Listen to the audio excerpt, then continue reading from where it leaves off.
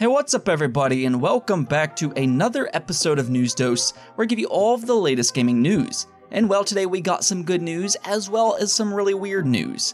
That quote-unquote revolutionary announcement by Sega wasn't all that revolutionary after all, though it may actually be a really big deal over in Japan, so we're going to talk about that, and also Sega kind of trolling everybody. Also, Xbox Game Pass is an amazing service, and I think most of us could come to agree on that, and it looks like it may get even bigger as it's expanding over to TVs. That means in the future you may not even need an Xbox or a gaming rig to play Xbox Game Pass, which could turn out to be a huge step for gaming. So don't go anywhere just yet, because we will talk about all that as well. First though, let's go over some of the quick news, and I'm actually going to start off with Sega, because we have talked a lot about Sega over the last week, and really the entire game community has been buzzing over what Sega was going to announce this week.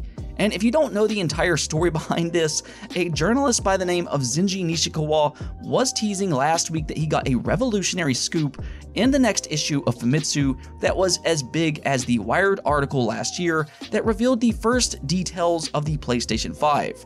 So obviously the community will take notice to this, and there was a lot of rumors floating around, but the fact is, this really doesn't sound all that revolutionary after all, and the community is kind of upset about this now.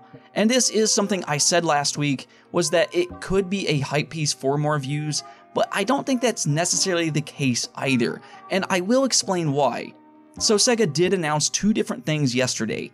The one that most of you probably already know about is the Sega Game Gear Micro, which was announced for Japan, and no, this was not the revolutionary announcement. However, we did talk about a handheld-like device patent yesterday on News Dose, so this may actually be linked to that patent. I'm not entirely sure, but this is a really strange announcement.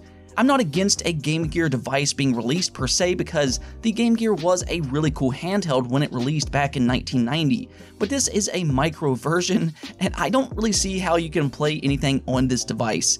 And that is where this announcement gets even more strange. So Sega knows you're not going to be able to play on this thing the way it's made, but if you do want to play on the Game Gear Micro, they are selling a separate product which basically acts as a magnifying glass so you can see what's on the screen as you play.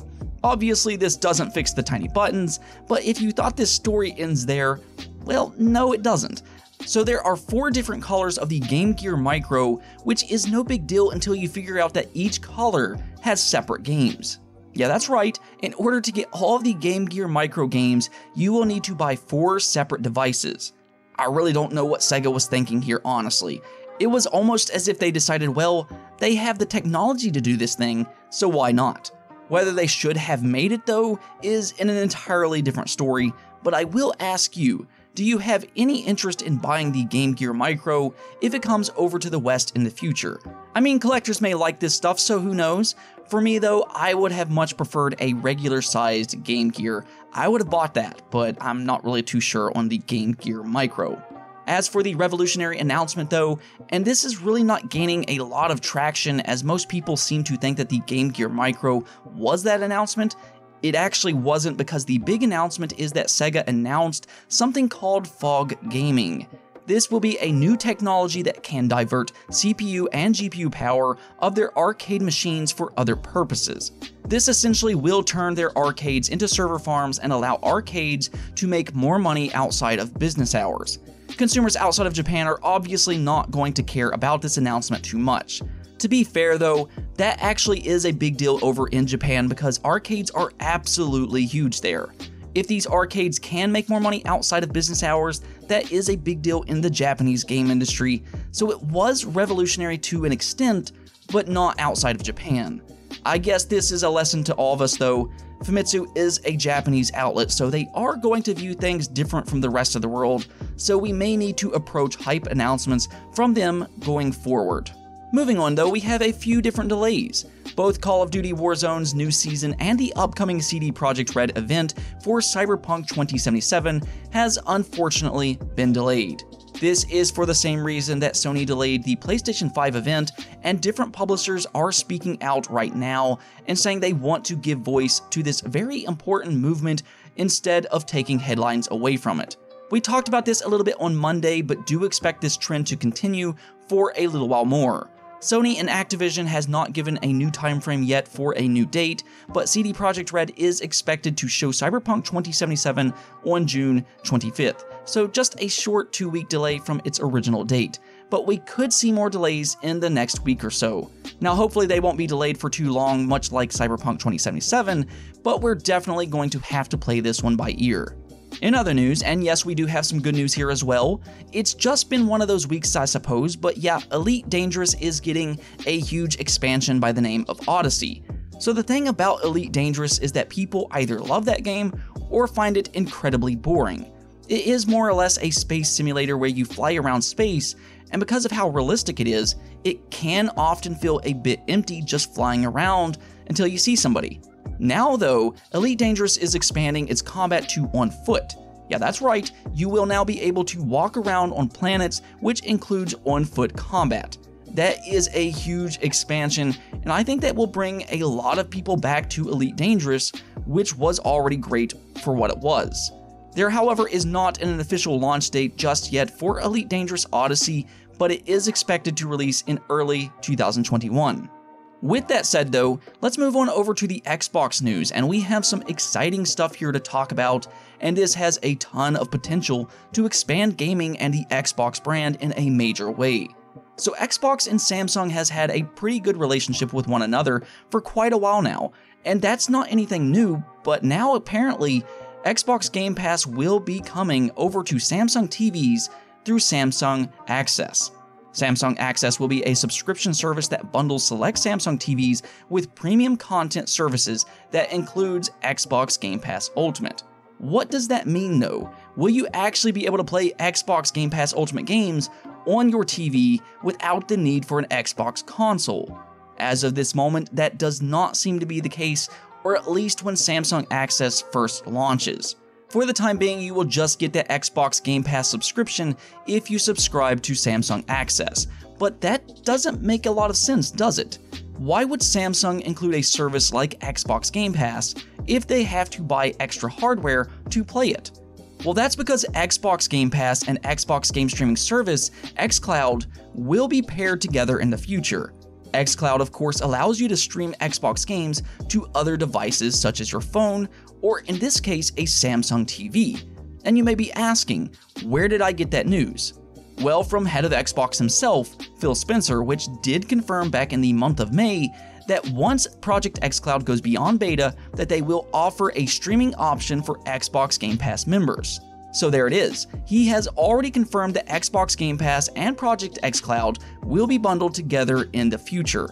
Now, we don't know much beyond that and if it will cost extra or not, but for the time being, do expect in the future that you will be able to stream your Xbox Game Pass library to other devices such as Samsung TVs.